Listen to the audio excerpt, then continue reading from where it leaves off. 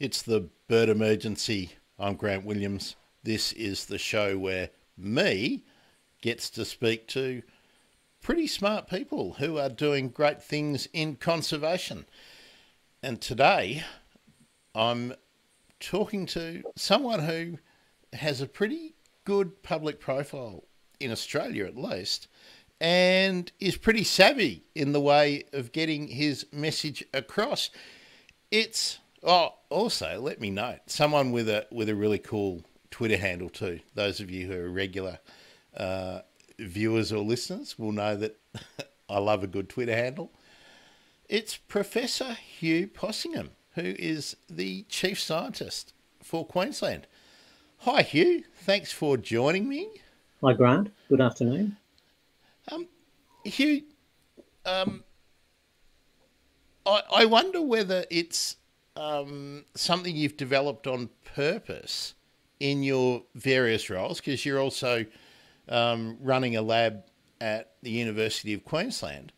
But I don't know who the chief scientist is for any other jurisdiction in Australia, and I only know the chief medical officer of Victoria because he had a bit of a fan club and people were printing up custom-made bed sheets and whatnot featuring his face early in the pandemic. Have you always been good at getting out there and being public and communicating the work you do? I don't think I'm very good at it, but I'm certainly not frightened of doing it.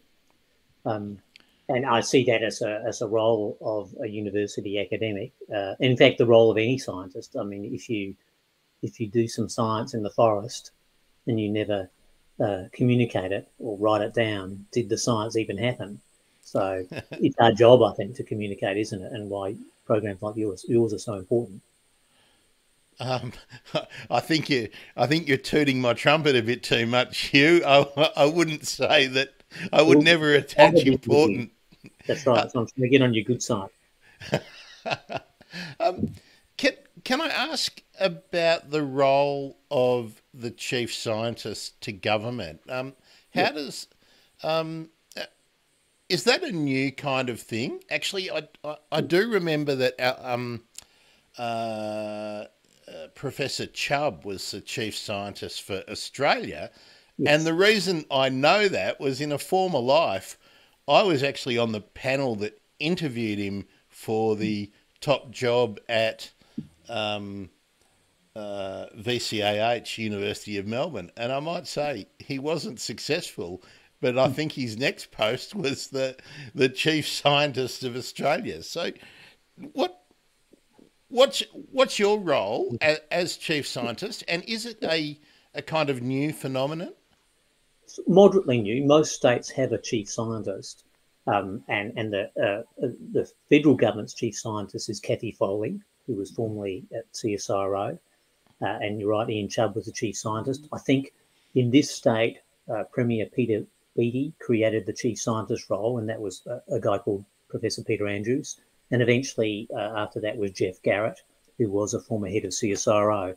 So, yeah, most states have them. Their positions can be variable from state to state in terms of how much influence and power and connectivity they have. It's becoming an increasingly popular thing. In Queensland, I get quite well resourced in the sense I have 10 staff. I answer to the Premier and all the ministers, and I particularly answer to the Science Minister, Minister Megan Scanlon. But I also happen to be employed as a public servant. So in that sense, I would say, given a little bit of latitude above and beyond a typical senior public servant, but I still have to sign the Senior Public Service Riot Act, or whatever they made me sign to say what I have to do. I love that. So whatever I had to sign, isn't that like all of us, where the terms and conditions run to 10 pages? We go, yep, okay, click. Um, I want I wonder, Hugh, let's talk a little bit about Queensland without being too specific. But recently there's been two issues which have garnered national attention. And of course, the Great Barrier Reef is one, and then the expansion for Adani in the what is it, the Galilee basin, isn't it? And I was particularly interested in the effect on the nominal little brown bird, a finch. But science has should have an impact on policy making in all areas. So apart from those sort of big ticket items, how about general planning policy? You know, housing development, road developments. How much do ministers reach out to you as a chief scientist? Yeah, it is a 3-day-a-week job, and there's about 20 ministers, so it's challenging. Some of them have less to do with science than others, but most of them have something to do with science, which is good. I mean, the big ticket item, Darney Mine, sort of is more or less done and dusted before I started, which was a year and a half ago. On the planning side, actually, I have our ministers very interested in that. The Deputy Premier, Stephen Miles, is very interested in planning. And I suppose there's 2 or 3 hottish issues around planning. One is just the number of people moving into Queensland, particularly southeast Queensland. The statistics are really, well, the data's alarming. 100,000 people are arriving every year, 100,000 people. So the pressure on the system in terms of basically providing housing and infrastructure for those people is enormous. So Brisbane is growing rapidly. In fact, if it keeps going like this, I think we get to pass Melbourne sometime like 2060. I'm not sure whether that'll happen. So there's a lot of biodiversity in the southeast of Queensland and all along the coast. So it's not just Brisbane, but it's other rural centres. Koalas are a flashpoint for that, particularly. You would have just seen recently the federal government promising several $100 million for koalas. Koalas just got uplisted to endangered for both New South Wales and Queensland. And in this state, many people down south may not know, elections have been won and lost on koala policy. So actually I am working very closely at the moment with the state government at multiple levels, trying to improve the planning process. You know, my one-liner on that is you can argue all you like about the finite nature of resources on the planet, whether they're fossil fuels or lithium or soil. But one thing I do know is the surface area of the planet is fixed. Therefore, what you decide to do with every hectare of soil, I think is really, really important. For example, just ignoring biodiversity and birds for a while, 4.2% of Queensland is called high-value agricultural land.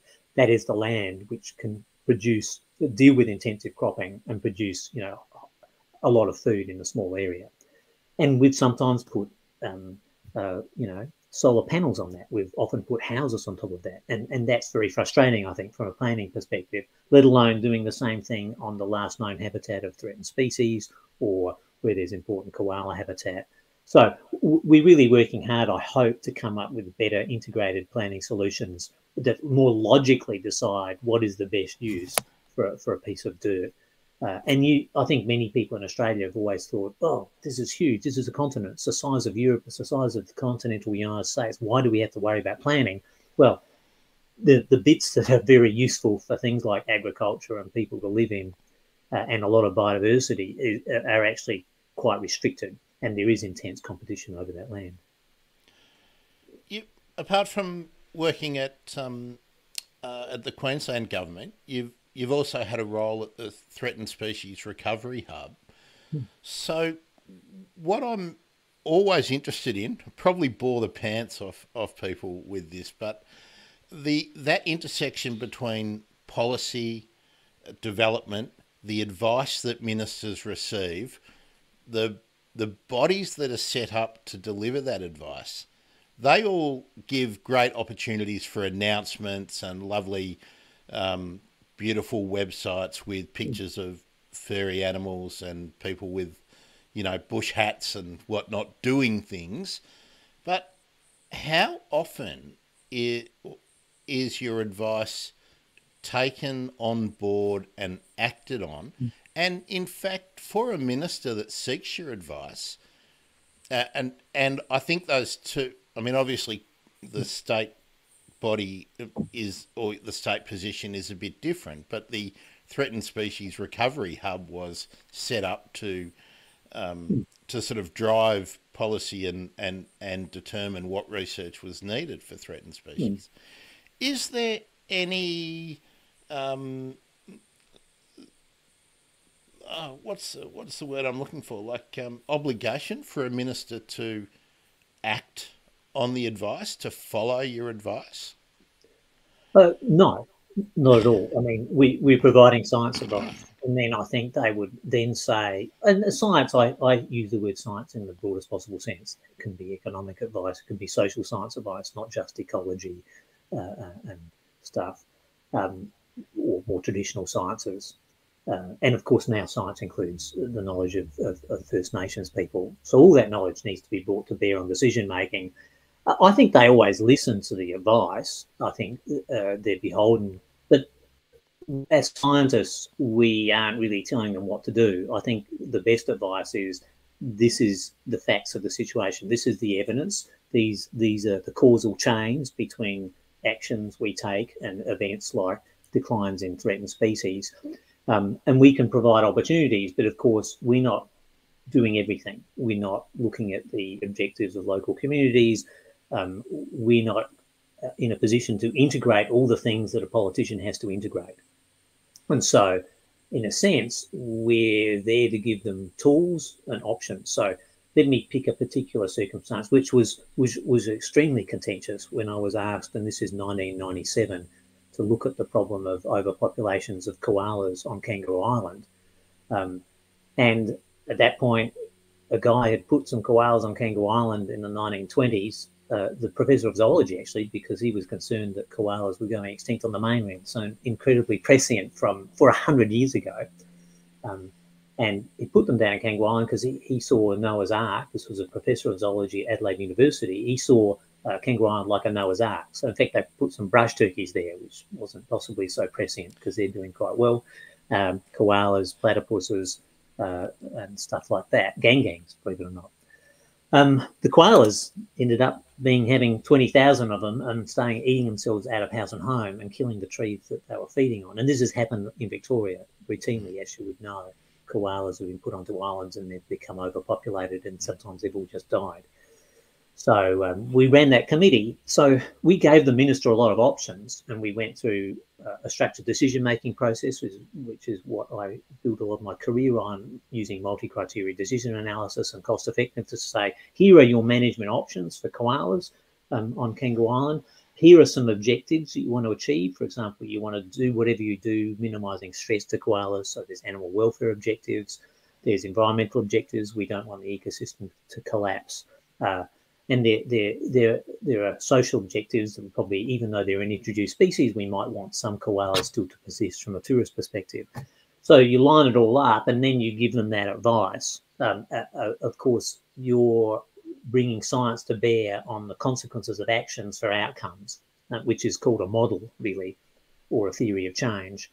And in the end, the politician has to weigh up the outcomes, I think, cost effectiveness, international outrage, and all these other things. In the end, we did actually recommend some culling of koalas, but on the international outrage scale, that was too far for the minister to go. So in the end, they did a lot of translocations and they did a lot of sterilisations. So I feel as though we did our job in giving the minister all the pros and cons of various options, but in the end, the politician makes a decision.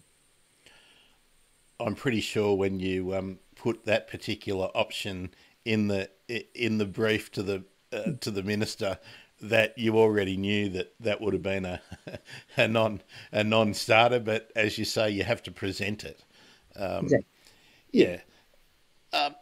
Hugh, how good do you think the scientific literacy, for want of a term, is amongst the politicians and senior bureaucrats that you must rub shoulders with? Yeah. Well, in general, I'm very impressed. I mean, the ministers I've met here in Queensland over the last year and a half are smart, they're dedicated, they listen. They're very time poor, I'd have to say. their ability to dig into the details is low.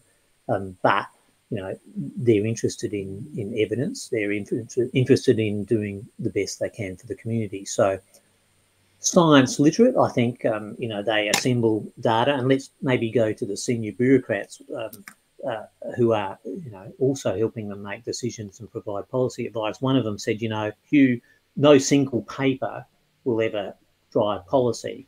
They almost, like, let's talk about the Great Barrier Reef, they look at the weight of evidence. And so they do have, particularly in the state government, I have to say, quite a few scientists working to analyse and synthesise information and bring policy advice to bear to the politicians and to make decisions. Where the chief scientist often gets called in is, for example, we've just been working on the management of crocodiles in Queensland. So we had an independent committee review the way the department was managing crocodiles now and into the future. And that report, I think, will soon be released. So in that sense, the chief scientist, I think, has a capacity to provide a group of people, independent experts, to look at a particular problem and give that left field advice, particularly when it's a very contentious circumstance. Do you think that the literacy in science, environmentalism, conservation imperatives is increasing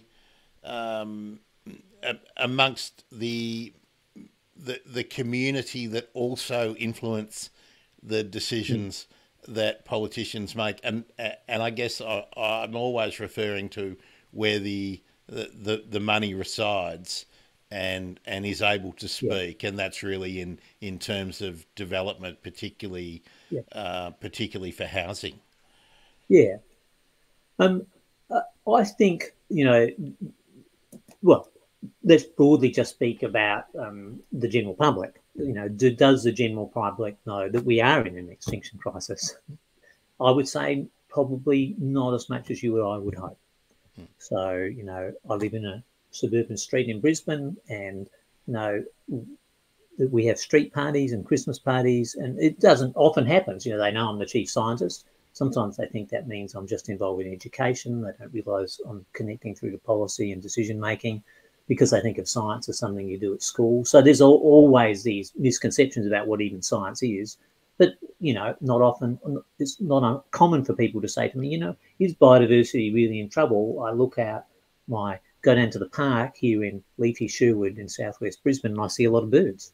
And I see water dragons, and I can see koalas still in some parts of Brisbane. Aren't things okay? It looks as though there's a lot of life out there. And I do then refer to them to things like the Threatened Species Index, which we created from that Threatened Species Recovery Hub that you mentioned. When I formed that, one of our first tasks was to say there's no point having to spend $30 million on research on threatened species if we don't actually have some fundamental tracking of how threatened species are going across the nation. So part of our job, one of the many, many projects we did, probably 1% of our money was spent on getting an index for the state of Australia's threatened birds, mammals and plants. And that's been very influential. So I was sort of surprised when we went to talk to Graham Samuels, who reviewed the EPBC Act most recently. Not that anything's happened from that review.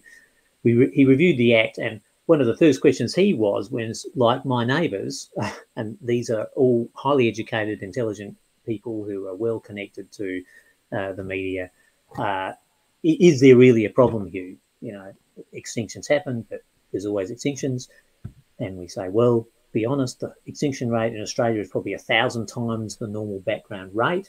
And then we had assembled this data, and we could show Graham Samuels, and I can show my neighbours, showing that the abundance of threatened birds in Australia has dropped by about 60 or 70% over the last 20 or 30 years. And that's quite dramatic. We're basically losing bird abundance across the board at roughly 1 or 2% a year. And for the threatened birds, it's probably more like 2%. And for the common bush birds, it's probably more like 1%. Of course, some birds, as you know, are going up and some birds are going down. But on average, there is an enormous decline of abundance, and we're pushing more and more species towards extinction. And the data is unequivocal, and it is dramatic. I mean, imagine if your superannuation went down 1% if all your investments disappeared at 1 or 2% every year, you'd be quite cranky. Or your expected lifespan was disappearing at 1 or 2% every year, you'd be also quite cranky. That's one of the reasons, Hugh, why I get so ranty sometimes, because I think we've identified the problems, but if there was as you said, a negative increase, like a decline in anything that was financial or economic, there would be outrage. Can I just take you back a little bit down memory lane? The Threatened Species Recovery Hub that you mentioned, and obviously you were part of the development of that. Was that something that government drove the process of the formation, or did it come from people outside like yourself, Hugh? Well, Greg Hunt played a big role in that, and he called for applications for a Threatened Species Recovery Hub. So literally that was his personal passion. And as Environment Minister, and like some of the Environment Ministers beforehand, people like Senator Robert Hill, who created the Environmental Protection and Biodiversity Conservation Act, there are politicians who have a passion for conservation, and Greg Hunt had a passion for threatened species, and that's why he wanted us to put in a bid for that research hub, which we did, and he actually came to us and asked us to look into that possibility. So that was great. It was great to have the support, and when we won through the competitive process, it was great to have the support of the minister, because that's what they wanted to do. And the process of what research we did was a co-development process along with the federal government department. That said, I would say, we all love co-development, and we all believe or co-design in terms of research programs. It is interesting, having ran 3 national environmental research centres in a row from about 2006 all the way until I went to the Nature Conservancy in 2016. So this is 3 major national centres. Exactly what the federal government wanted, we paid a lot of attention to, and we did some things they wanted. Some of the things we did, they didn't want. In fact, sometimes they didn't like it. In fact, they tried to stop us making a threatened species index, oddly. They tried to stop us at various times working on biodiversity offsetting. So, it's very popular in universities to now say you should go to your end user and co-design research programs. I can tell you more stories, half a dozen stories, of where we've always gone through a co-design process, but we actually then, with the autonomy we have from getting a big grant, chose to do things they didn't like or they didn't want. And then within 2 to 5 years, they suddenly wanted them. So a lot of people in the public service and ministers and policy people, they know what they want for the next year or two. I don't think they often know what they want in 5 or 10 years' time. And that's, I think, the beauty of having applied researchers in universities who can look over the hill and say, actually, you really do need a good offsets calculator, and we think you'll need it in 4 or 5 years' time. They tried to stop us, and we just kept working on it. And lo and behold, the work that Martine Marin, Megan Evans and I and others did on the offset calculator now is embedded in the EPBC Act. That work, which when they wanted it in 6 months' time, we'd been working on for 5 years. That's maybe an answer that makes me a little bit embarrassed here, because I've been really critical of the succession of environment ministers that we've had in the country. But perhaps my list of our worst 5 environment ministers, which I think have been in succession, perhaps I need to excise Greg Hunt from that list. I grew up very close to where Greg Hunt grew up, and there's not a good track record down there with the family. So I've always had, obviously a bias in that, but they're heavily constrained. I mean, when you get into cabinet and cabinet's confidential, they're one minister amongst many, and so I think they can often have their heart in the right place. But it's a bung fight. And let's be very frank about where Australia's prosperity has gone in the last 20 or 30 years. We are a filthy rich country. And a lot of people might say, well, where's the money? The money's all gone to health. The health, the cost of keeping Australians alive, living healthier, longer lives, and the fact we're an aging population, that is, the health budget keeps going up and up and up, and you can track it through time. The environment budget, most other budgets, agriculture departments, they're all going downhill bit by bit, and it's health where all our money is. And I think most people, I care very little to a certain extent about health, but most people, their primary concern is the health of them and their family, and that's why the money goes there. I think, Hugh, it's a really complex thing that if you look at it, just the way you presented it then is that's the biggest part of the spending of the government.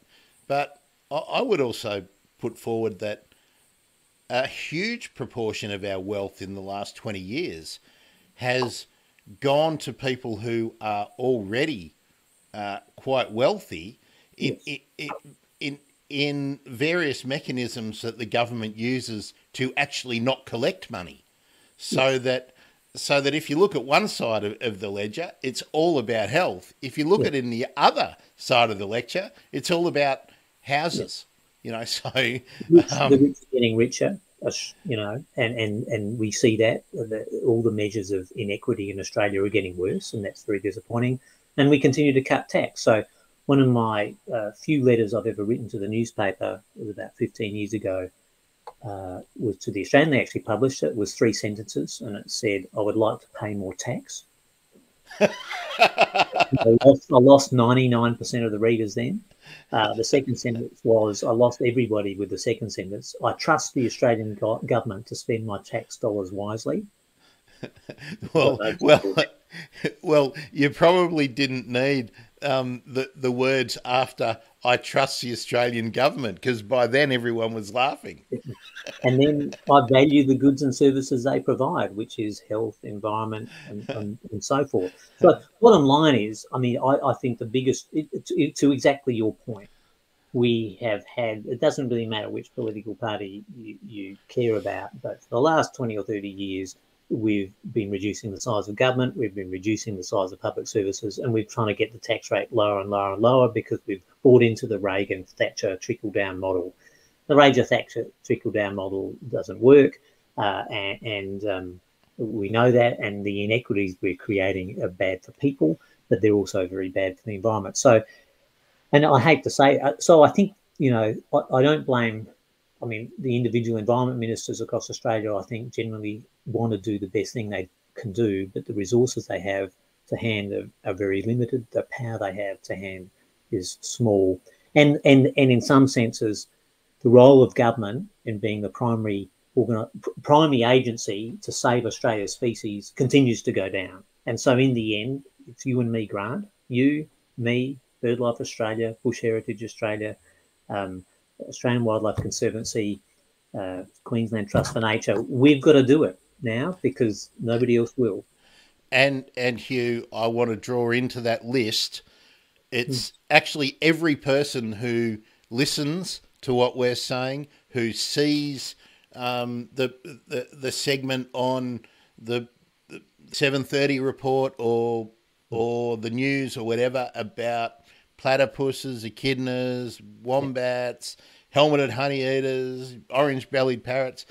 It's actually, while the organisations and the institutions that are banded together are important, there's far more sway in 5,000 individuals to write a letter and say, "Hey, we're watching you, bozo," because apparently a letter is 20 times more significant than an email because it takes so much more effort to do. So, and an email is 10 times more important than voting. So I always say when I end my talks, what can I do? I say, write a letter or go and have a meeting with your local member, federal, state, local government, doesn't matter who it is, and just say, I care about biodiversity, I care about birds.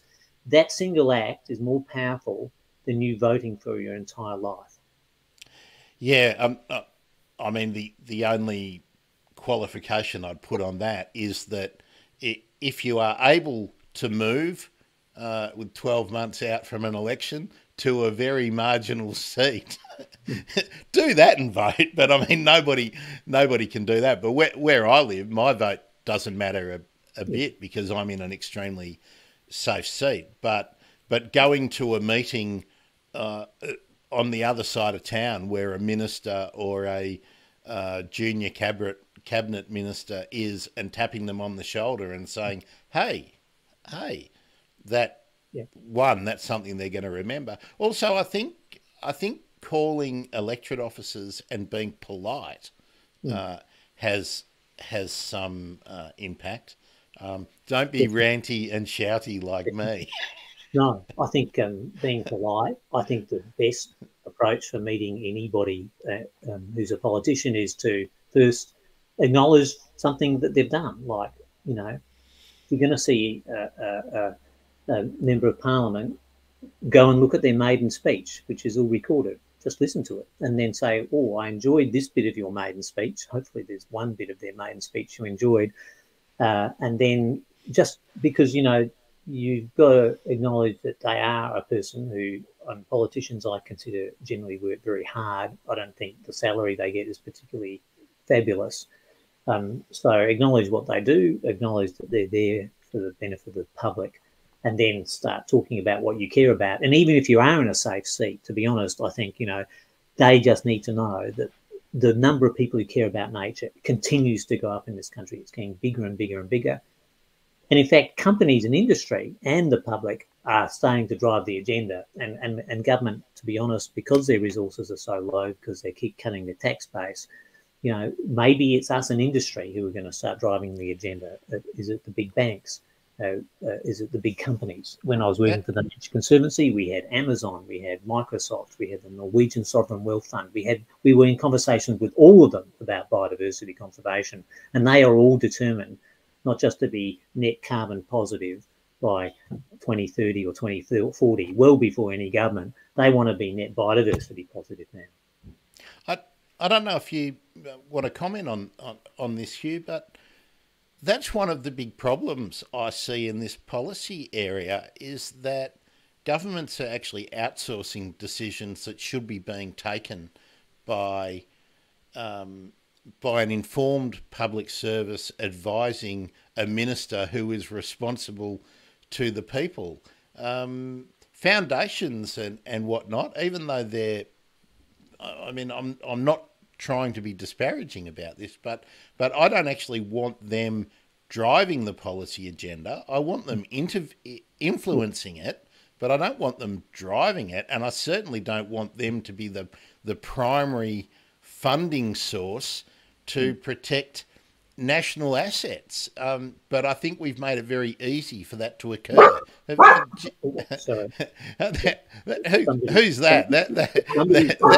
Somebody's delivering something. I'll just be 1 second. No worries, mate. I'll keep rambling. If anybody's got something they'd like to perhaps put in, you know, you can always ask me on Twitter at Bird Emergency, and there's Hugh's fantastic Twitter handle on the screen too, at Huge Possum. So we're always good at hearing those kind of inputs.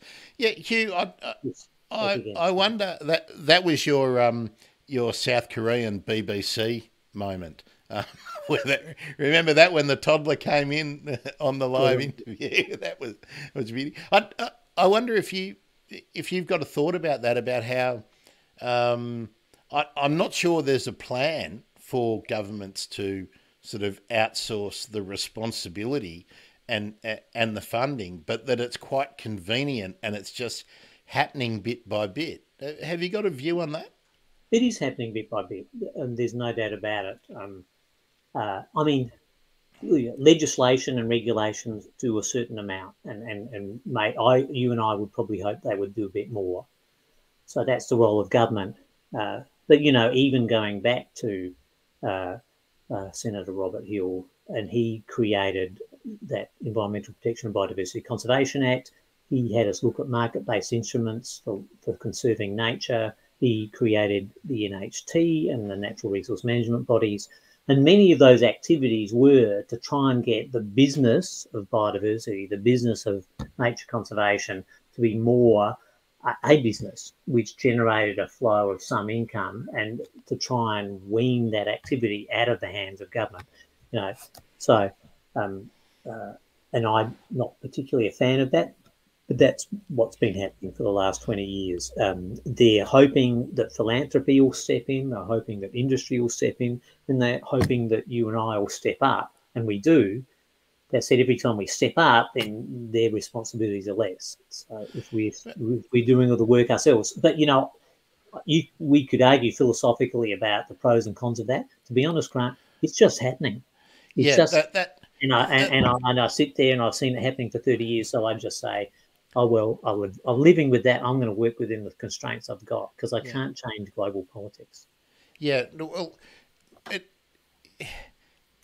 my problem with it, Hugh, and I appreciate if you don't want to comment on this, but in an Australian sense, my problem with it is, if you're relying on foundations, if they're not the large sort of private vanity foundations, then what you've got is that it's a handful of people who are generally from fairly similar backgrounds and, shall we say, social status or whatnot, then making the decisions, and they're responsible to nobody. But I certainly don't want Andrew Forrest and his foundation to be a major funder of conservation, because in a lot of cases his personal and professional interests in some cases won't align at all with some of the conservation imperatives. So if we're allowing our public policy to drift in that way simply because it means taxes don't have to go up, and I'm cynical enough to think that that's exactly what it is. If there's going to be a giveaway, they'd rather give it to people who are struggling to buy a house than to give it to somebody who's got to drive 15,000 k's a year doing a survey for an unknown species of Banksia. I mean, do you have a view on that? Like, is it dangerous? I think it's dangerous and potentially very damaging for what we're trying to achieve. So, I mean, I have it, and it's a good question. So I would say I sit on the fence. In a sense, the experiment's already happened. It's happened in the United States. So the organisation I worked for as chief scientist in the United States was the Nature Conservancy. In terms of finances, it's the biggest environmental NGO in the world. It's bigger than WWF at a global scale, or roughly the same size. And most of it is funded through philanthropy. So we're talking about large donors by people who, again, are quite privileged, and they've amassed a lot of wealth, and their primary concern is climate change and biodiversity and ecosystem services, and also other sustainable development goals like equity and looking after people. So that's happened. The Nature Conservancy over 70 years has managed to, in some way, protect, conserve, secure a very large fraction of the United States, and often given it to national parks. Sometimes they manage it themselves. Sometimes they put it under easements. So, for example, those of you who have been to San Francisco's on the south side of the Golden Gate Bridge. Cross the Golden Gate Bridge and you see, why isn't those beautiful grasslands and woodlands, why aren't they all houses? Some of the most high value housing land in the world. Is because conservation groups like the Nature Conservancy have protected that land. So we already have a model, whether you like it or not. US conservation is largely driven by the private sector, more so than the public sector. And they're a very strange and different country for anything else in the rest of the planet. They have as much biodiversity as us, but they have an economy that's 20 or 30 times bigger, and they have recovered threatened species. They've recovered 30 or 40 or 50 threatened species over a period of time when Australia's recovered almost nothing. So that said, they have a huge economy. Yeah, the problem with, or one of the problems with that model is that the sort of popular, the icon species then get the attention and attract the funding and perhaps even, I mean, I don't know, but perhaps even they're the species that people then want to do the research on because they are familiar with them, and that's probably a subconscious bias. Yeah, Do you, is I mean that's in the partly, Australia? but it's not. I don't think it's any worse than where we are at the moment. The federal government just handed $500 million to koalas. The US Endangered Species Act has stopped dams for snails. For snails, one of the most powerful threatened species in the United States is the gopher tortoise, which is quite cute, but it's not a koala, and it's not a moose, and it's not a wolf. No. So I think, and the nature conservancies, the primary activity was building a representative protected area system based on ecosystems. So it was pretty well threatened species neutral, based on fundamental principles of conservation science. I was the chief scientist, but we had 450 scientists driving that agenda. Many ways more scientists than a government would have, and we work closely with universities. So I'm not sure. Yeah, I understand your lament. We do often spend too much money on iconic species. Is that? I think governments fall into that trap just as much as big corporations and private individuals do. Well, actually, that's interesting language there, Hugh, because I don't for a second lament any of the money that is spent on those iconic species. I lament that an equivalent amount of money isn't being found to be spent on the non-iconic species. It's that issue where it's easy for a minister to announce something to save something that everybody's heard about, but people aren't heading out to a press conference about the, I don't know, the eastern bristlebird, and so look, it's not a point of contention. I think, as you said, it's here. We just have to deal with it and find a way, perhaps, to make the levels of funding and the awareness in the public sphere where the pressure builds to apply to more species. Yeah, and I see. I mean, my theory of change in this space is, I think bird watching, say, is growing enormously. I've regularly survey Oxley Creek Common, which is a bit of degraded land in the middle of the suburbs of Brisbane, and I've got 350 eBird lists there, and I have been counting there systematically every month since 2004. But I also count bird watchers. And when I first went there in 2004, on average, I would see half a bird watcher, which wasn't a very, very short bird watcher. It was one bird watcher every second. Every two visits. That's right. Now, like last survey, I'm there for 140 minutes on my bicycle. I think I had 12. And interestingly, 7 had cameras and 5 had binoculars. So bird watching is booming. Natural history is booming, and you would have seen it through your show. But a lot of it's to do for photography. A lot of it's to do with smartphones and apps, the availability of information, the ease of which you can get calls, and also eBird and bird data, being able to see all this data. So to me, that's the core of the conservation movement, and it's much bigger in Europe and North America. And as that rapidly builds, I think the pressure will be on for things like the eastern bristlebird, a small brown bird that's really hard to see and nobody expects to see because they're hard to find.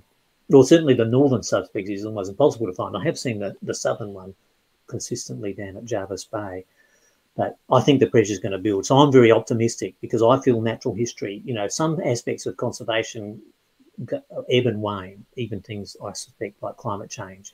But natural history people remain conservationists for their whole entire life. Hugh, audio stuff's really, really important. And I just want to totally bring something unrelated in. Is that a blue budgie or a green budgie? Which budgie? I could hear one Oh, in the background, or is that outside no, birds I haven't got hanging any. around? It could be. I thought it was. I mean, no, there's no budgies nearby. I haven't got a caged bird. We have fig birds, noisy monos, tally-breasted lorikeets. Yeah, good question. Oh, maybe it was just Laura Keats chattering to I think each it might other. have been It tally-breasted. Yeah, Yeah, yeah. Well, there we go. Totally threw it off track. But I thought, you've got a couple of budgies in the kitchen. So, no, Hugh, can I can I go back to something you talked about earlier? Offsets. Now, offsets are sort of sometimes a dirty word. mm, I'm always making light of them. yeah, yeah. Uh, how are we using offsets well? Do you think? Are we using them better, or are they, as I sometimes think, a convenient way uh, for a developer or any proponent of development to give a politician an easy way to say yes? Yeah. Well, and without going, I hate these words. Ideally, when a development is progressing, whether it's a coal mine or a road or a housing development or port, we should go through the so-called mitigation hierarchy, which is a terrible phrase, but we should avoid and we should mitigate. And the last, so we should basically, if we're threatening something like mudflats where eastern curlews are, or habitat for eastern bristlebirds, anything that's listed, or migratory and so forth, or rare and threatened ecosystems, we should really be trying to say no. Um, and in fact, our advice to the Samuels review of the Environmental Protection and Biodiversity Conservation Act, and my continued advice to Australian governments, is we need more places that just said you can't do anything there, and you can't. You should just not even consider developing in that location. It might be 3-5% of the country where the last known population of a threatened grevillea is. But unfortunately, you're right, because we don't have that red map of this is a no-go zone. And they will try and avoid, and of course, different states are different with respect to their legislation. The federal government's different to the states. But eventually, it can be sometimes a bit too easy for them to say, well, we do have to knock down this 5 hectares of casuarinas, and oh yes, I realise that glossy black cockatoos live in that 5 hectares, but I can't see any way around it. So we'll try and restore some habitat somewhere else. It used to be just protect habitat somewhere else. Now you actually have to ideally restore habitat somewhere else. That said, of course, you know as well as I do, if you plant a casuarina seedling, it's not going to be useful to a glossy black cockatoo for 30, 50 years. And certainly if you're losing hollows, it might be 100 years. So that's the bad downside of offsetting. Ideally, it makes it much more difficult for them to destroy habitat. Ideally, we do end up in 50 to 100 years' time with more habitat, but there are plenty of examples of it not working very well. So offsetting, I think, is getting better, and I have worked with many state governments to improve it. Is it perfect? It's far from perfect. I just think it's better that we have some offsetting, because if we had none, we'd get nothing. Yeah, that's kind of obvious, isn't it? That if we didn't have any, we'd have none. But I wonder, Hugh, in the time that it's been commonplace that awarding permission to do something, be it, as you said, a port, a development, new factories on the outskirts of the suburbs that then rapidly become the centre of a new suburban zone. Are we getting better at utilising offsets? Because my fear is that in, I don't know, 15 years' time, we'll have all of these offsets that have been planted with whatever has been available and perhaps poorly maintained, but they're not contiguous. So if you've got these sort of zones or parcels of land that are supposed to be wildlife reserves, and they're not contiguous, in a way, they're just a problem area that become costly to maintain. So what Yeah, are we learning? Are we getting better we at are. it? So the work we're doing here in Queensland and some of the work, I mean, Martine Marin, who is here at University of Queensland, is one of the world's leading experts on offsets and also BirdLife Australia's president. Um, we're actually, and my background is in spatial planning and protected area design. We're really trying to bring offsets and protected area design together so that we do create more spatially cohesive offsets that where you get the bigger bang for your buck because they're part of corridors, they're targeting threatened ecosystems, they're well connected to existing habitat. So that's where the planning and the offsetting should really happen. So we have a vision, and we tried to do some of this in Western Melbourne, Cumberland Plains, Port Peel in Perth, so various cities, whereby the offset should ideally be even better located than the habitat that was destroyed. So if you're destroying some isolated habitat, you would be restoring habitat and improving habitat that was in a better location from a spatial perspective and similar habitat for similar threatened species. So then you're actually ideally doing the zoning that local governments do at the same time as looking for sites that are future offset sites that will be part of corridors and part of larger protected area systems. So that, I'm not going to say that's perfect, but these are the conversations we routinely have in these regional expansion areas. Yeah, that's really encouraging because, I mean, in a perfect world, if you were wanting to resume really high value habitat for development in one area, the offset would have to be equivalent or better habitat. My concern, having worked for companies that that are providing services to new developments and whatnot, and involved in some of the planning, is that the maintenance budgets are wholly insignificant. If a development is a 3-year, maybe 5-year, maybe 7 or 10-year development, that's how long the maintenance is planned for, and then after that, it goes back to the public purse, which means to do it means you have to cut back somewhere else, and that just doesn't happen. It just goes unnoticed. So the time frames are problematic. And one of the best papers I think we wrote, and this was led by Sarah Beckersey at RMIT, and I think my sole contribution to this was come up with the title of the paper, where I suggested that the biodiversity bank should be a savings bank, not a lending bank.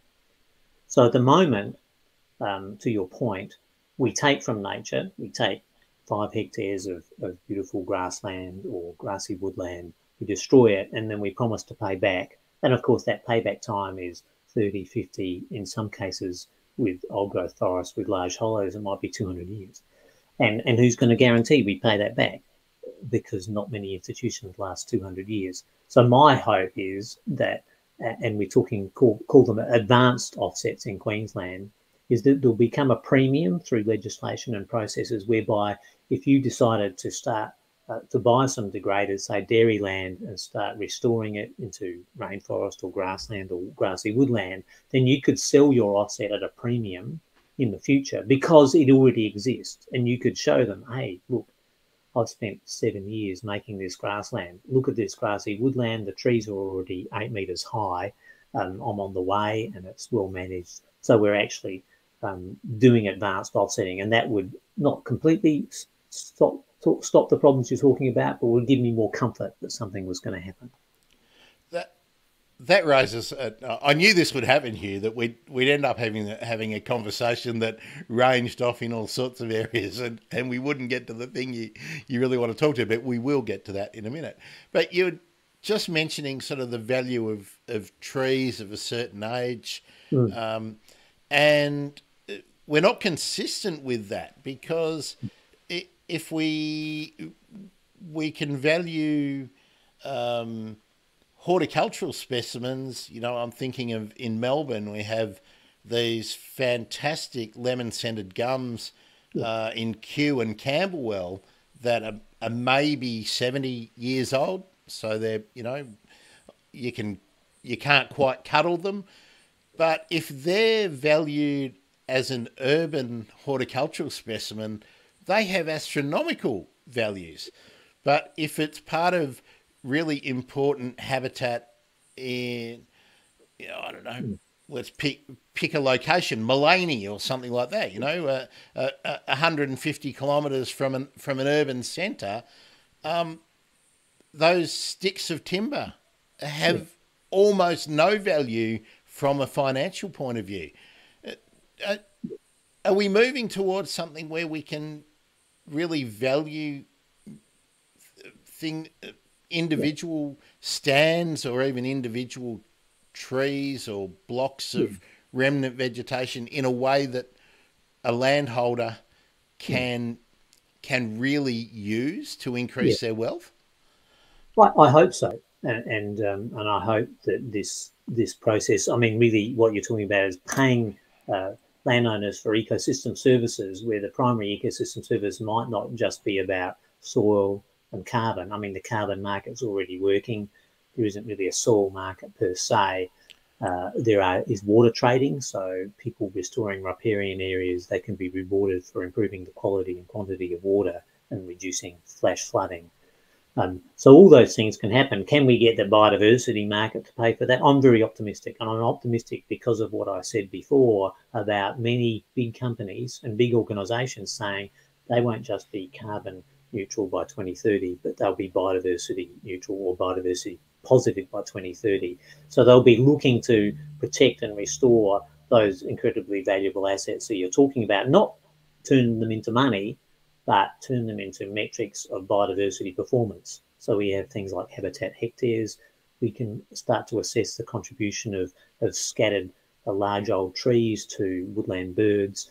So once we can start to quantify those benefits and, again, not turn them into money, then they start to be tradable items, and people want to have ledgers.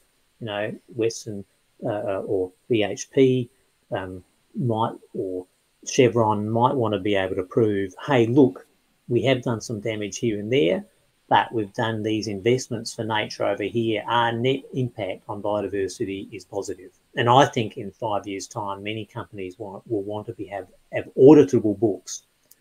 So to your point of old trees, I mean, my favourite birdwatching part of the world is still the southeast and South Australia, you know, west of the Wimmera from a Victorian perspective.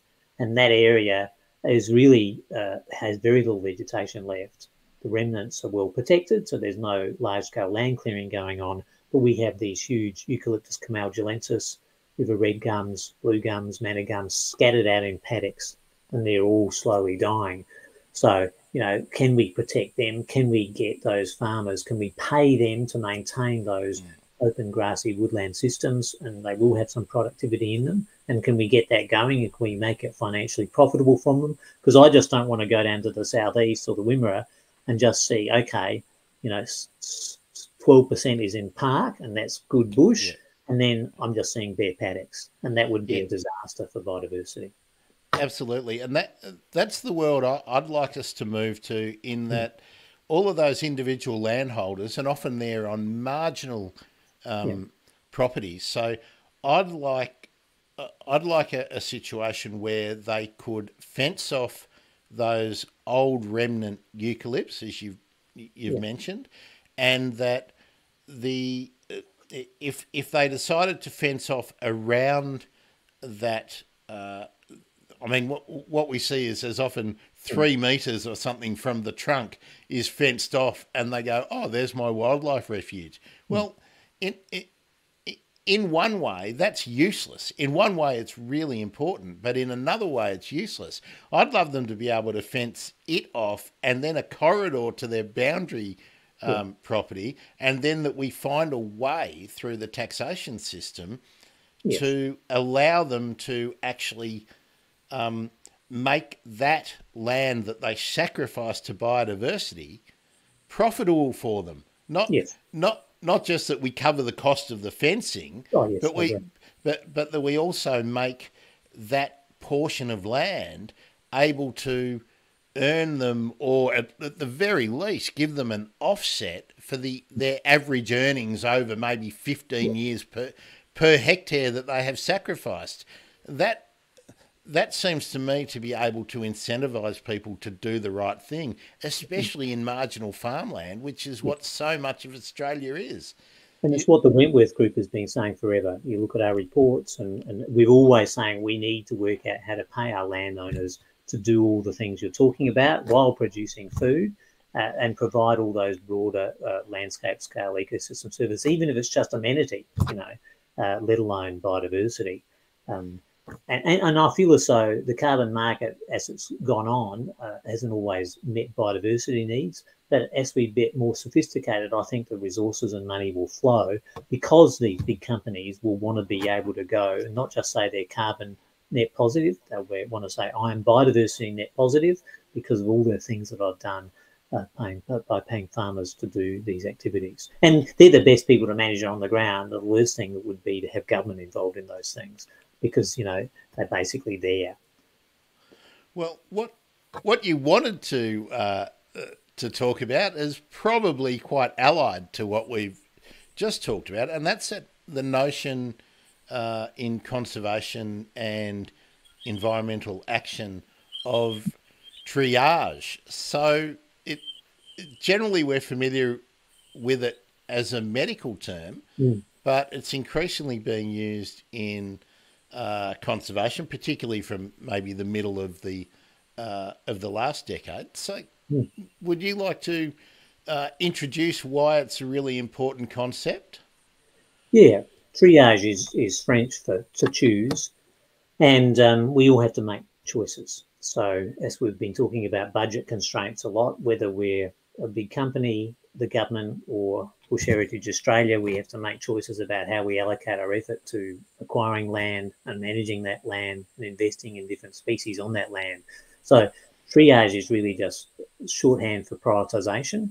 And that's where most of my lab's research and my group's research has worked for the last 30 years, is to get people to focus on the actions that deliver the biggest return on investment. We tend to call it prioritisation.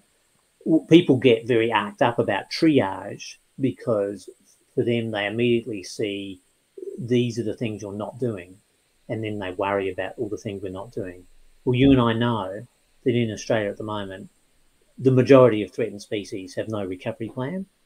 The majority of threatened species have nobody working on them. So we're already not doing a lot.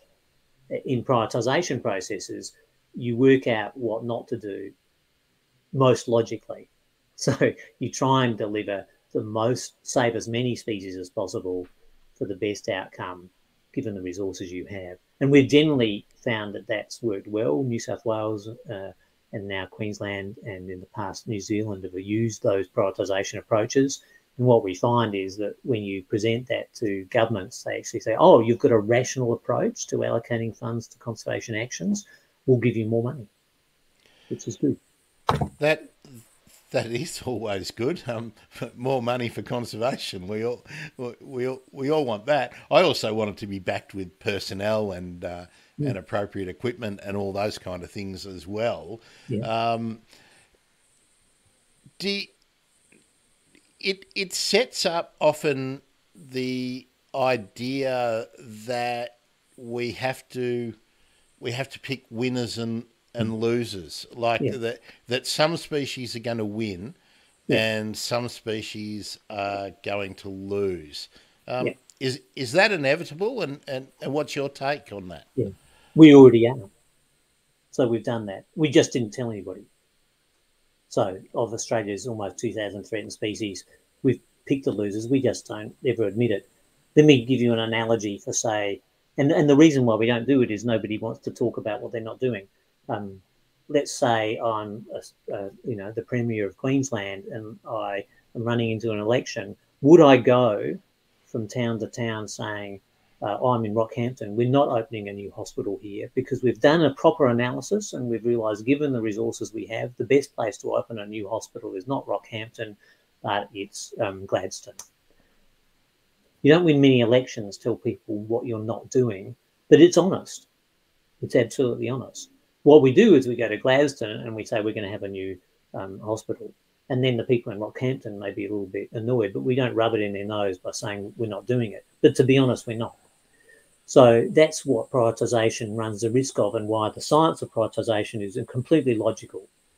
Maximising the return on investment from all our activities in conservation is absolutely essential.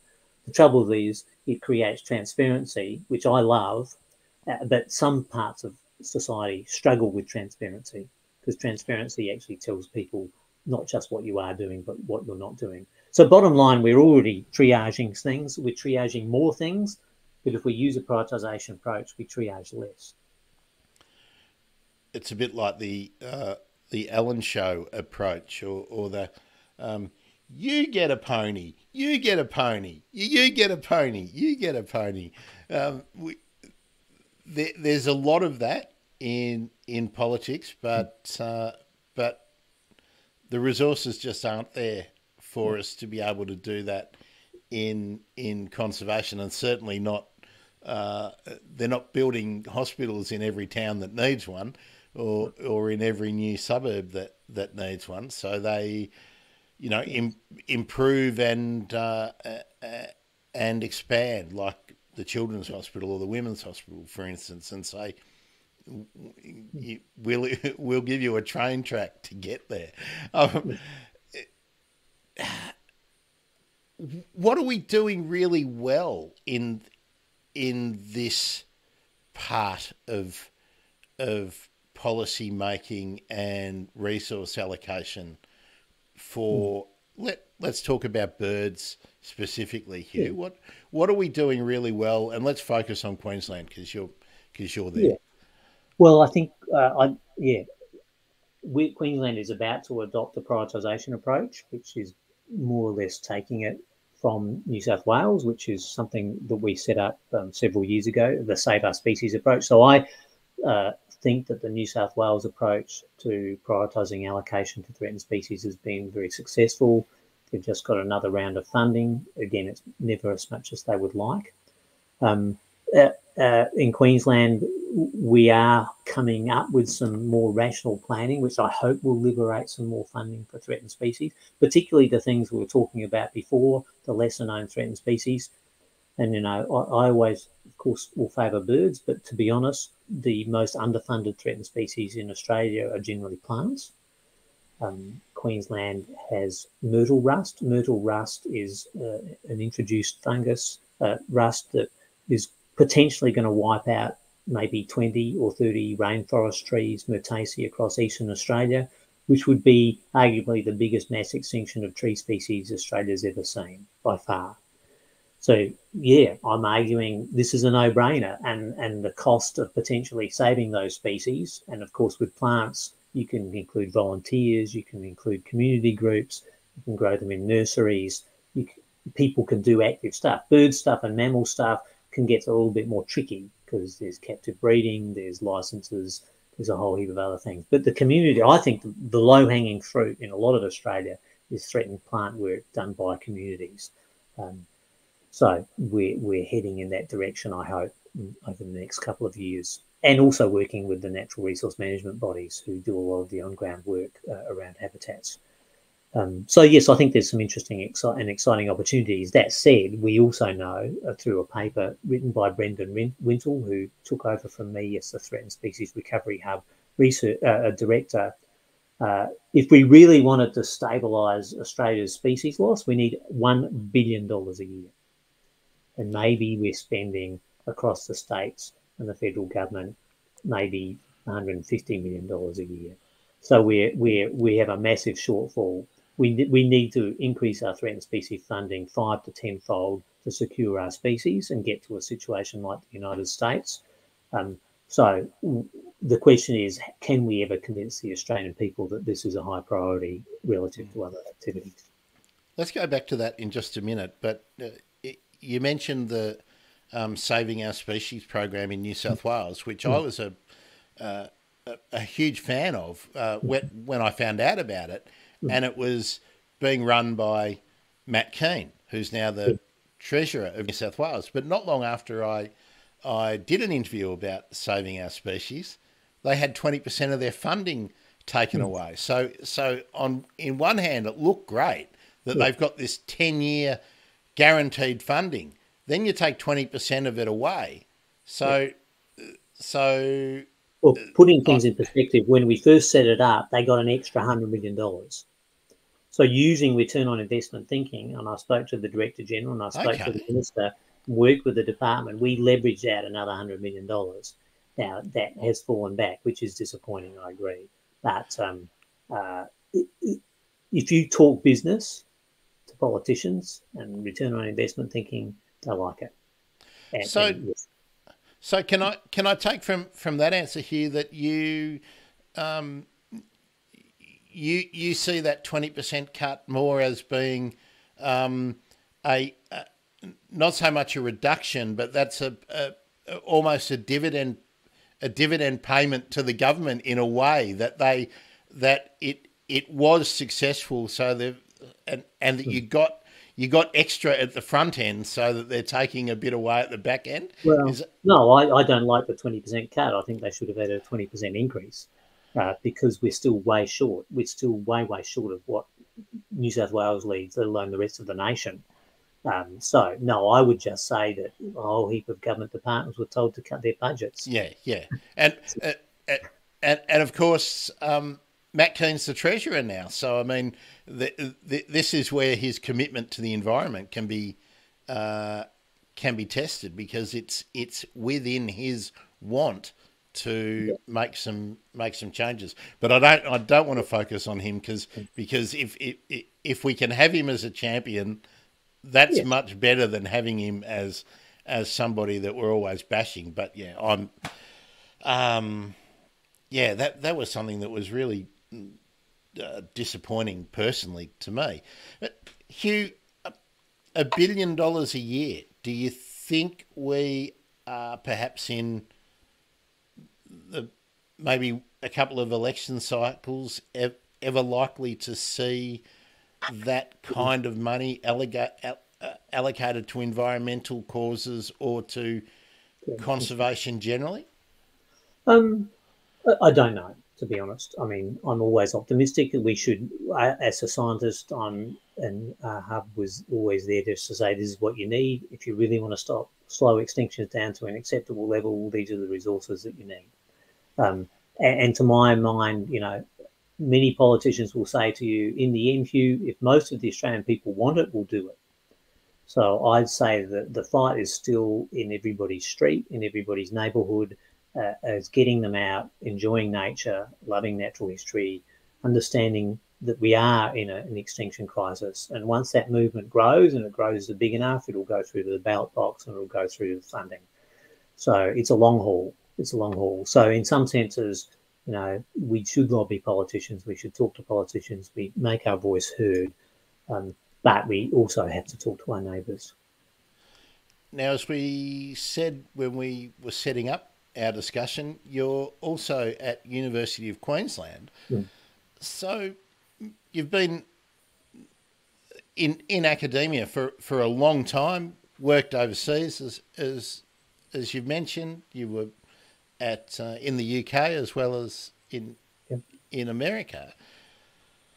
How's your feeling about how our educational institutions are adapting and delivering programs, developing labs like your own that are integral to conservation? How do you feel we're going in Australia generally? Yeah. I mean, the universities across the board have had a tough time in the last couple of years since COVID, so they're all have major funding shortfalls. So ignoring that, the blimp, I see 2 or 3 things happening. One is that there's no doubt about it, Australia is the world-leading conservation science country on the planet. And that you can see that through various metrics. For example, let's say, climate change or broader environmental science, Australia has 32 of the top 300 climate scientists in the world, 11%. We don't have 11% of the top medical scientists. We don't have 11% of the top astronomers. This is something where we're truly world class. In conservation science, we probably have 20% of the top scientists in the entire world. So we are the envy of the rest of the world in terms of the quality and the quantity of science we do in conservation and ecology. We're also, I think, in many cases, unashamedly applied. When I first started doing applied work 30 years ago, many of my colleagues in biology departments would be poo-pooing stuff. They would be saying, if you're a good scientist, you're a pure scientist, and you study why there's 3 hairs on the left-hand side of a Drosophila's back leg. And I said, no, actually, I think science for me is a mission outcome-driven process. And now, however, that's not questioned. It's not embarrassing to be an applied ecologist or a conservation scientist in a university. Conservation science has gone in leaps and bounds forward, and the students are voting with their feet. They all want to do conservation courses. They're the most popular courses. The number of people who want to do a PhD in conservation and have real impact is growing enormously, and people coming from overseas in vast quantities. So I, in the last 30 years, have supervised, as a primary supervisor, almost 90 PhD students, 60 postdocs, 70 honours students. So this is 200 people, and half of them are from overseas, who want to come to us to have an impact through their research. I wasn't aware of how significant those numbers were, Hugh, but you've made me feel an awful lot better about my applied science qualification, because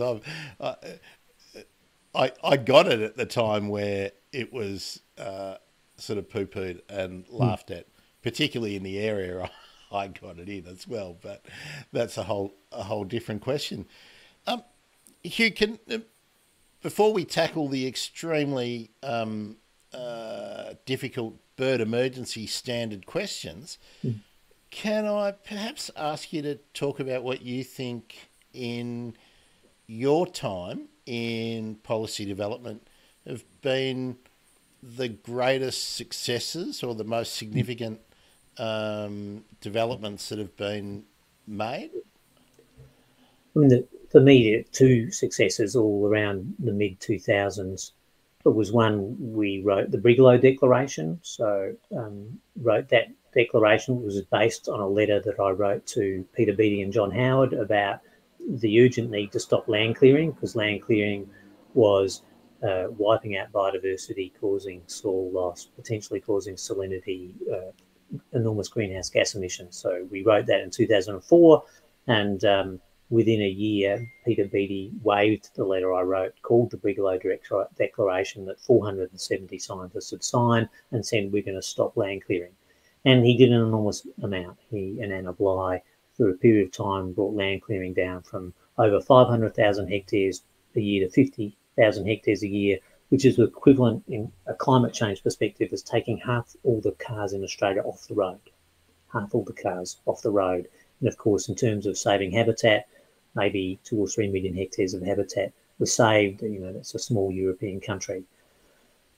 So sometimes science does speak to politics, and sometimes it arrives at the right time, and there's politicians who want to make a difference with the science. And at that point in time, it is interesting that in later conversations, I discovered that they genuinely didn't know how bad land clearing was for the economy of the nation and for biodiversity and for soil and water. We continue to fight that fight, and I'll make no bones about the fact that Campbell Newman reversed all those laws, and we have since gone a little bit backwards, and we'll fight that fight again. So that's one where science change had a major impact on biodiversity and climate change in Australia. The second one was getting the rezoning of the Great Barrier Reef to happen, and that was a very science-based process led by the Great Barrier Reef Marine Parks Authority, but also they used our software, our spatial planning software, to build the first and largest systematically designed protected area system in the world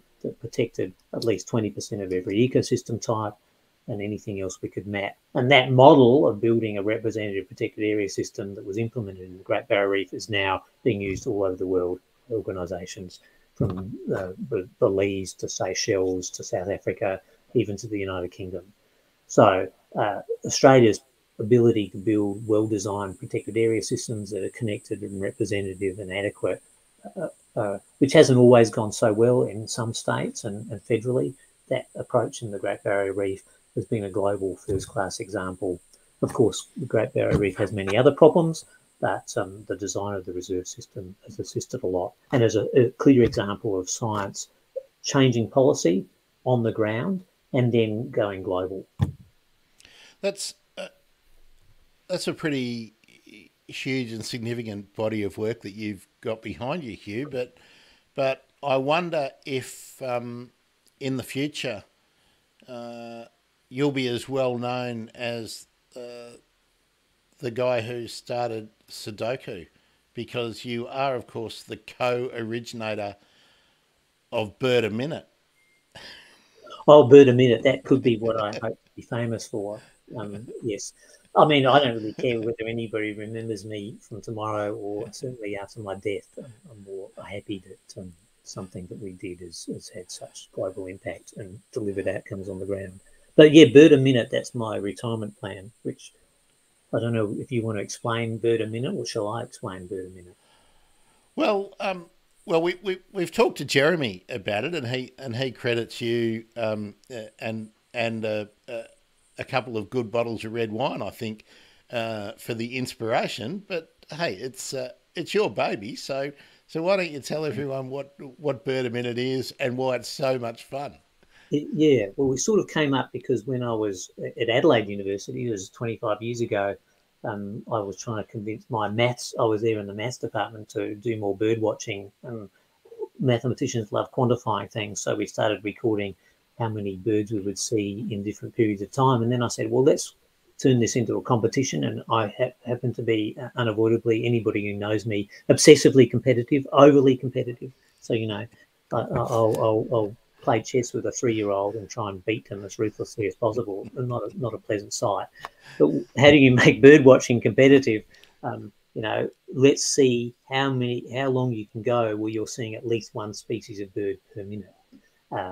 So, in fact, my last effort was at Oxley Creek Common, where I think I got to 54. So, you get to a nice spot, you're overlooking a wetland, you'll see maybe 6 or 7 birds in the first minute, and then 3 or 4. Of course, things start drying up because you're running out of birds. And then I think, as Jeremy would have said, it's an interesting problem where the more you travel, and we can only do it on foot, so you've got to run around, but the more you run, the less you hear and see to different places and habitats, until the point at which at 55 minutes I'd only seen 54 birds. So my score was 54 birds. Yeah, it's amazing how difficult it is to get a big number. It's really dependent. Like I really only regularly bird my local patch, and it's pretty hard to get over 20 here without having to stop. But why I think Bird a Minute's great, why I gravitated to it, is it gives people the opportunity to perhaps plan a twitching adventure, and that a family, instead of, dad's off looking at birds again, it's kind of like playing I Spy on the way there in the car, that you can bring in the non-obsessive birder members of the family or the friendship group, and get them involved. So it's a fun little game. And actually, I would say I tend to bird by ear almost entirely. So many of my 54 species, probably 20 of them I never saw. The advantage of having a second person, it doesn't matter who they are, whether they know much about it or whether they're 5 years old, is I am entering into eBird when I'm seeing, and I'm listening and I'm focusing, and I'm often not looking up. And I miss flyovers, particularly birds of prey. So there's benefit to the extra set of eyes wherever you are, because you can never you can hear your whole surroundings. You can't can't see your whole surroundings. Now, it's good that we've got to bird watching eventually, Hugh. So let's tackle the bird emergency questions. When you're out in a new patch, what's your field guide of choice? Let's talk about Australia, and then when you've been overseas, what did you use?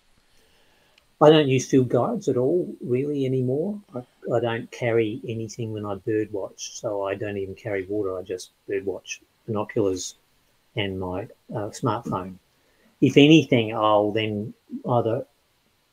The only thing that I won't know is occasionally I'll hear a call and I won't be completely sure, and then I would have called up either Stuart or Morecambe to just check a call. But that maybe only happens once every 2 or 3 bird watching trips. Overseas, of course, field guides are essential. I have a collection of field guides, and I have field guides to places I've never been to, I'm embarrassed to say, because I just love them. So I love field guides, and I have a field guides to the birds of Venezuela, and I just sometimes like to look at it. My modus operandi going to new countries, and I have managed to travel to lots of countries in my life, which has been great, is to use the plane trip to look at pictures, picture after picture after picture, and try and memorise as much as possible. So when I get there, I don't have to look at my field guides. I'm just basically trying to memorise as many birds as possible. Now, that, ladies and gentlemen, is a bird nerd. There is no doubt about that. Hugh, just stray a little bit. How did you go from studying mathematics, because that was your first degree, I think I'm right. How did you go from being a mathematician to being a field guide reader every time you're on a plane? When did birds jump into it? Birds came in early. So my father was bird watcher, so I was bird watching by the time I was 10. For the first year or two, I found it a bit annoying because my father would be out in the desert, and I was 8 or 9, and it's hot, and then he wanted to bird watch, so he'd leave me under a bush and say, I had a pack of plastic toy soldiers, so I'd sit under the acacia and my toy soldiers would fight the ants, and 2 hours later my father would come back. Then he found me every time. So that worked well. But after a while, the allure of fighting ants with soldiers, you never win. The ants always win. Wore off, and I started bird watching. So I've been bird watching for a long time. And my father, who was an engineer, really, I suppose, started getting me interested in, without having a background in science or ecology, because he was an engineer, just counting stuff. He was interested in numbers and patterns and seasonal changes. So we were a little bit obsessive about quantification, and that means that I went into maths knowing that some of the maths I was going to learn was going to be useful in my career as an ecologist.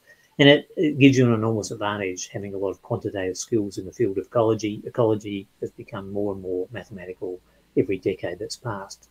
And in some sense, it's a fortuitous sort of bonus having those quantitative skills, because I can bring them to conservation problems, and most of the people in conservation are not always great at computer programming, statistics, and modelling.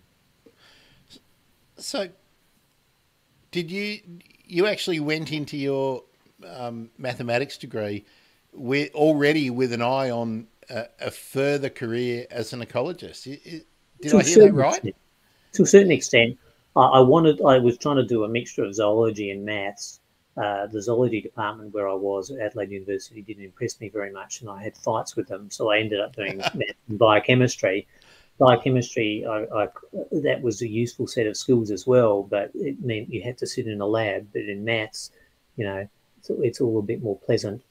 Computers were much more pleasant than sitting in labs watching centrifuges go round and round in circles. So it was partly intent, but certainly in the end, by the time I finished my undergraduate degree, I could see a pathway. And this is very early, and the overlap of maths and ecology was still in its early phases. One of the great mentors and leaders in this field is Robert May, who died just a year ago. He was probably Australia's most famous scientist, and he was one of the great founders of mathematical ecology. He ended up being the president of the Royal Society in England, ended up being the chief science advisor to the British government for several years, and I suppose was one of these people that transformed the way ecology and conservation worked because he brought all these quantitative tools to bear, and that was 20 years ahead of my time. Well, that was a nice diversion. I mean, there's so much to talk to you about in terms of where your career has gone, but you mentioned that when you're out bird watching, you might pull up one of the apps. So does that mean when you're out, you've always got the phone with you so that you can? I'm always collecting data. So in fact, sometimes I'm collecting both.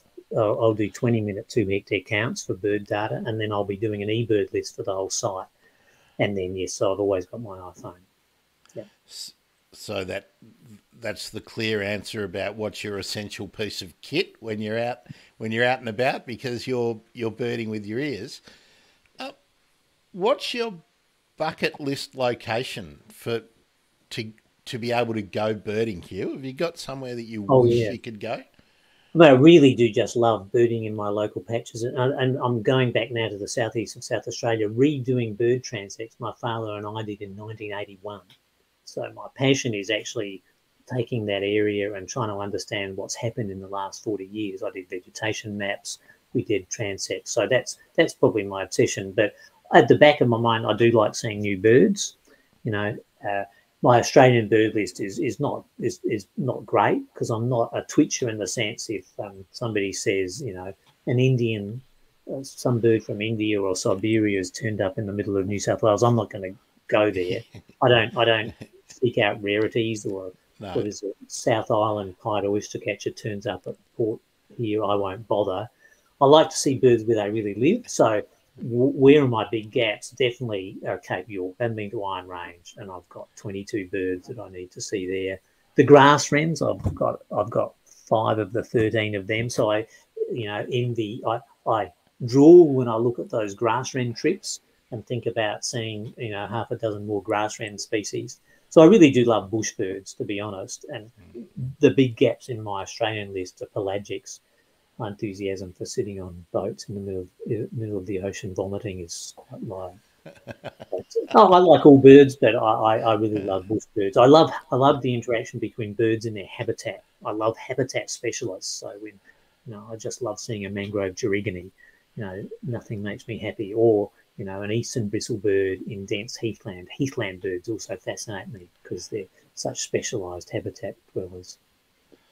Well, I think we've skipped over most of them just in the conversation, but have you got a bucket list bird, Hugh? Oh, not particularly, no. I mean, my favourite birds are black-chinned honeyeaters, which I don't know why. I find them an interesting declining woodland bird. But no, there's nothing particular that I do. If I'm going to add to my list, I really want to focus on Australian bush breeding birds. There's probably at least another 80 or 90 of them I still haven't found, and some are in difficult places. So the black-chinned honeyeater that's your favourite Australian bird? Yeah, I don't think it's anybody else's favourite Australian bird. They're almost extinct in South Australia. They're really struggling. There's maybe 100 in the Adelaide Hills. There might be 100 down in the southeast. But where we had a house at Victor Harbour when I was growing up, we had quite a good group there, and I just love their call. They're quite. I love to that blue mark above the eye is quite a special thing. It's tiny and small, but to me, it's really beautiful. I was lamenting, I think, the other day when I spoke with Rowan Clark about the obvious decline in the areas that I go to with the white-naped honeyeater, which of course is a close relative to the black-chinned. Let's just speculate. Do you think that entire group is declining? Well, they're sort of a bit on the bottom of the pecking order. I mean, I'm sure you've had some noisy minor discussions on this program several times. Australian honeyeaters are so aggressive, and it's unusual because you don't see so much aggression in any other communities of birds anywhere else in the world. And it doesn't always noisy minors. It can be prior birds, but the Mellothriptus are really at the bottom of the pecking order in general, aren't they? And so as we change and modify habitats, I think they have suffered disproportionately. They're always being chased by something. And, it can even be a white-plumed honeyeater that's chasing them, or a yellow-plumed honeyeater. They're just more territorial and aggressive. And I suppose those little Mellothriptus honeyeaters, they tend to be a little bit more nomadic, so they're not used to defending their resources. Yeah, and overlooked because of the way they hang out. They're not like the yellow-winged honeyeater or the white-plumed that are sort of in your face. If they're around, you see them. Hugh, we've almost got to the end, but here's the hardest question for you. Yeah. And it's a doozy. So, are you ready? Yes. What is the best bird? What is the best bird? So I'm going to stick with black-chin honeyeaters for the reasons I already meant. I do have a bit of a fondness for individual birds that are in their own family. So, well, maybe to your point, what would I like to see most? That probably means plains wanderer has to be on the top. I've not seen a plains wanderer, so I'd love to see it. Something that superficially looks like a quail but isn't a quail.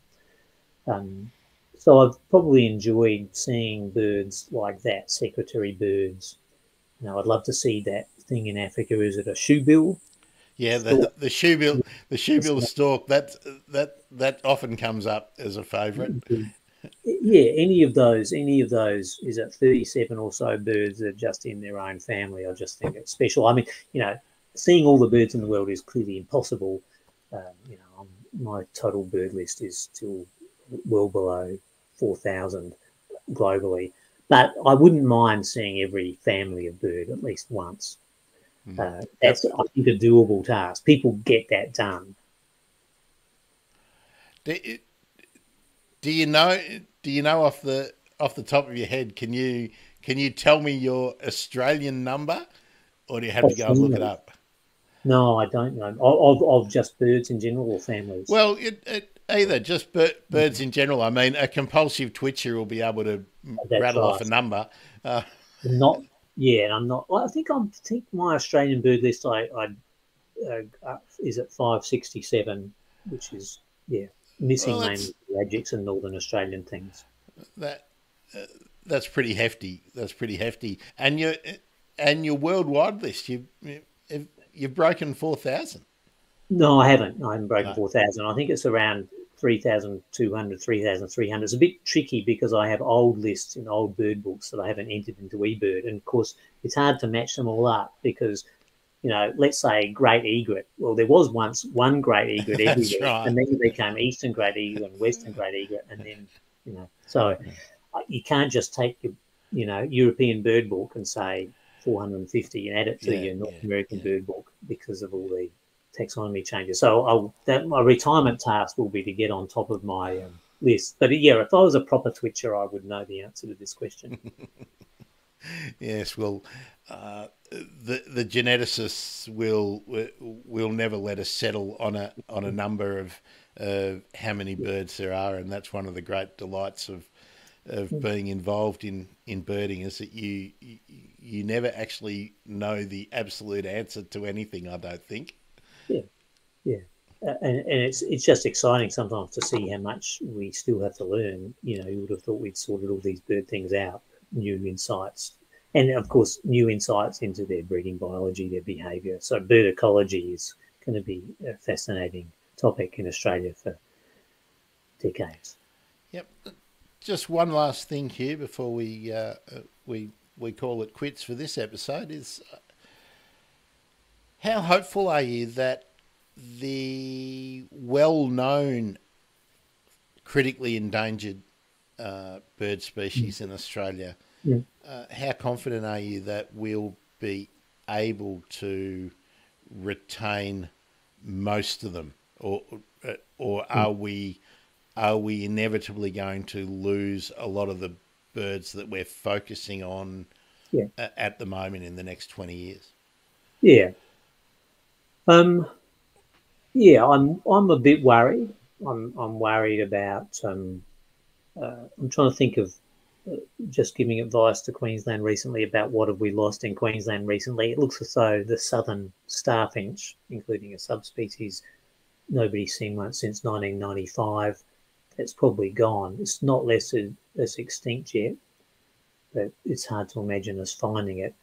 Then there's things like buff-breasted button quail, which we're struggling to find again. And even if we do find it, the numbers will be small. And the management for a species like that is going to be quite challenging, isn't it? I mean, it's in relatively remote areas. So, yeah, I think there's an urgent need for active intervention on a number of these bird species. And something like buff-breasted button quail, let's say we do find it and we find enough of it. What are we going to do about it? Is it grazing management? We're talking about 20 years of hard work, much like the hard work that was done on golden-shouldered parrots and things like that. And even that, they're not out of the woods. So I would hope that we're not going to see any more bird extinctions in my lifetime, but I wouldn't rule it out. Well, Hugh, hopefully that comes to pass, that we hang on to all of them. Appreciate you taking the time, and I really want to congratulate you and your team, because all of those examples that you talked about have actually had a pretty good amount of coverage in the mainstream press. So that means that your team and yourself are effectively getting the message out. So that's great. If only we could get that amount of coverage for everybody's work and everybody's projects, and that it was dinner conversation for all the households around the country, instead of, oh no, what's Kanye West said this week? Who's Kanye West? Yeah, it's, don't you wish that was the way it was? Everyone would go, who? What? So, so Hugh, thanks so much for joining me. It's been very, very educational for me, and I'm sure anyone who watches. And there's so many issues that we've come up. Perhaps we might be able to talk about some of them in greater detail with some other people in a Monday megaphone sometimes down the track. Oh yes, it's always good to have somebody to argue with as well. Yeah, no, it's been a pleasure. Thank you. That's right. Actually, one thing that's just come to mind, there's another University of Queensland person who's very prominent on bird Twitter, and that's Dr. Nick. Is he one of your brethren there? Dr. Nick and I have the odd chat, but he likes the photographs and the night birds and stuff like that. It's fun, and I think one of these people who's also getting the word out there, which is great. And obviously he's a brilliant photographer, and I couldn't take a bird picture if it fell on top of me. I'm so bad, it's embarrassing. I post the worst bird pictures in the entire world. Well, there's a shout out to Dr. Nick, who's at the St Lucia campus of University of Queensland as well. If you want to follow Hugh and his terrible bird photos, it's Hugh Possum. Huge Possum. Huge Possum, beg your pardon. Huge Possum on Twitter, and you'll see some very interesting factoids and some awful photos of birds. That's right. Hugh, thanks so much for joining me. I'm Grant Williams. This has been the Bird Emergency. That's the Chief Scientist in Queensland, Hugh Possingham. Thanks, everyone. Bye.